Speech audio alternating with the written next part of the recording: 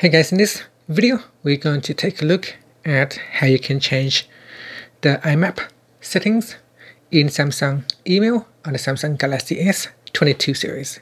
First, tap on the home button to go back to the home screen, and from the home screen open up Samsung email app, or you can go into the app screen and open up the Samsung email app. From the inbox screen, tap on the menu key on the left hand side, then tap on the settings icon. Next, go down and tap on the email account that you are using. Then we swipe up to go down and tap on server settings. In here, you can change the username. You can change the incoming server. So IMAP server, change the detail here. You can choose what type of security that your server is using. You can change the port. And for outgoing server, you can change the address for outgoing server. And then you can change the security type as well, the port number.